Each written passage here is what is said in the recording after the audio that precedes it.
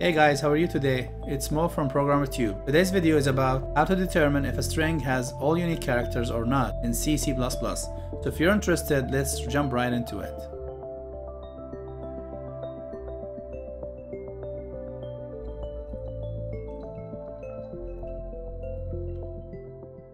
Okay, so here I am on Visual Studio. Let's go ahead and create a new project. Click on File, New Project. From the New Project window, make sure you have Visual C++ and Win32 selected from this list. On the right side, make sure you have Win32 console application selected. Let's give it a name, isUnique. Click OK. On this page, click Next, and then hit Finish. Alright, so let's see how we can determine if a string has all unique characters or not. Let's take an example, char_str equals something like nice. In this example, as you can see, all characters are actually unique. None of them is duplicate.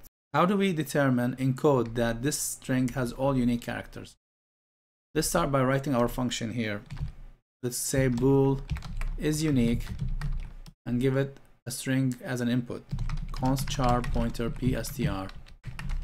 So this function will return one of two things: true if the string has all unique characters, or false otherwise. The trick I'm going to use here is simply by counting each character. If any character count is more than 1, then we immediately stop and return false because we know it's not a unique string. First thing we always should do is check for the input parameter to be valid or not. So if somebody gives us a null string, if this is null, in this case we can say return true. You can choose return true or false here. Next, we will scan every character in the string. While string is not at the null character, we're going to say pstr++. Alright, so here we need to add our logic. We're going to need an array that uses each character as an index to count each character. Equals all zeros at the beginning. Now we can simply say if count of this character, increment as we hit the character. If the count of it is greater than 1, in this case we know that this character is actually duplicate, so we can say return false. Finally, we return true because that means we've scanned the whole string and we couldn't find any character that was repeated more than once. This is how you check if it's unique. Let's give it a try here. Let's say printf. Let's print out our string first. Then we say isUnique equals another string and new line character.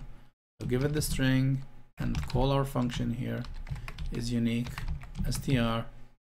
If this function returns true, we're going to print out yes, otherwise we're going to print out no. Right, so this is our example. Let's try it.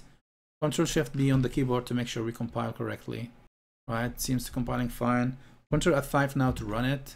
So as you can see, nice isUnique returning yes, because all characters are actually unique. Let's try something that doesn't have unique character.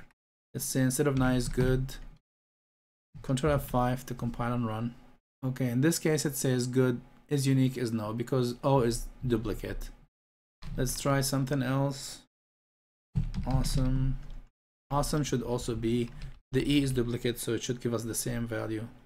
As you can see, awesome is also not unique. Finally, we can try something like wonderful, and this is also a unique set of characters. Okay, so this is how we solve it. However, there's one thing we can improve here, which is if we want to handle capital case same as lowercase. Currently this code doesn't handle that, so basically it will think this E is completely different from this E. Instead of that, we can simply say convert it all to upper or lowercase. We can say to upper of the character here, and if we want to use to upper, we have to include ctype.h header file because that's where to upper is defined. Alright, that's it for this video. I hope you find this useful. Please like this video if you find it useful. Don't forget to subscribe to my channel and leave me a comment if you have any suggestions for other videos, and thanks for watching.